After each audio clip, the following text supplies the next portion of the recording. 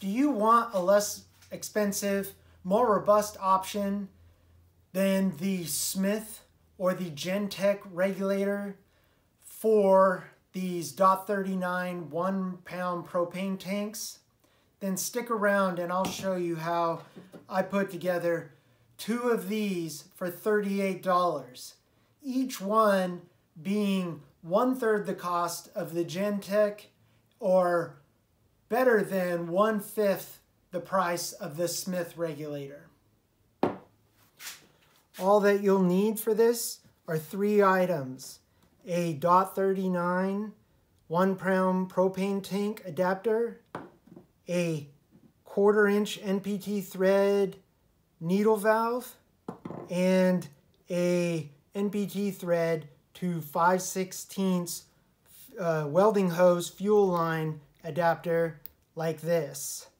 In addition, these exact needle valves come with thread tape, reducing the items that need to be purchased.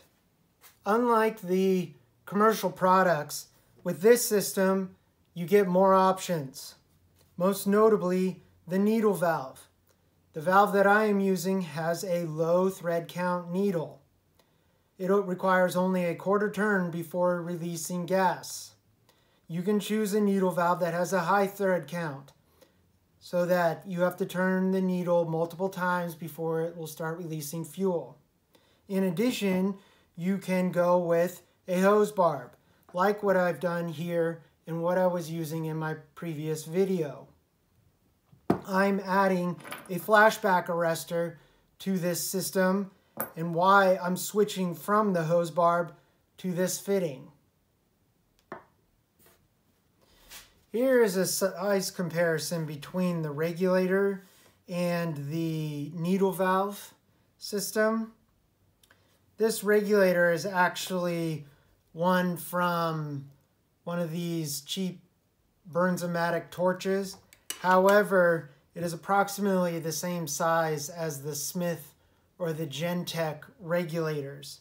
You can see that the needle valve and the .39 connector are approximately the same size as the regulator, meaning that once the Type B connector or whatever connector is going to be added onto the needle valve, it will be a bit taller than the regulator. This isn't particularly a problem, given that the propane tanks should be restrained in some way, preventing them from falling over. To contrast the regulator versus the needle valve method that I've shown in this video, all regulators use a diaphragm, and the diaphragms have rubber to allow the function of the regulator to take place. That being the case, they will wear out over time. And the regulators that are made for these 1-pound tanks are not designed for maintenance. Unlike regulators for large tanks, which you can purchase rebuild kits for those, and then you can, you don't have to toss the whole thing out. That's an issue because of the fact that, from what I've seen online, the regulators sold for the 1-pound tanks, a certain number of them will begin to leak after, not too long. And so unless the warranty is in effect, you're out of luck. To be fair, though, a regulator operates in a very different way than a needle valve. A needle valve is a flow control method.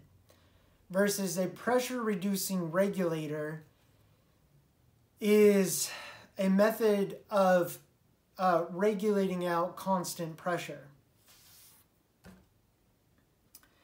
Now, in terms of function, I have not noticed when working off of these 1 pound tanks, I have not noticed a difference with the flame on the torch between using a needle valve or a regulated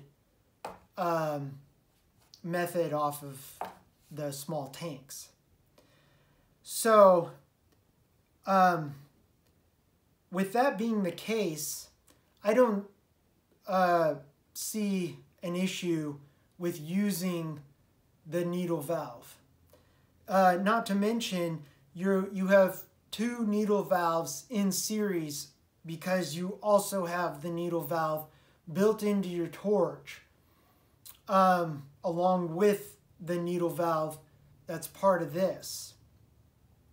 When taking that into consideration, I think that it's best to only open this valve just enough to allow slightly more gas to flow than what is needed for the task that you're aiming to accomplish. And then, of course, fine-tuning with the needle valve that's on your torch.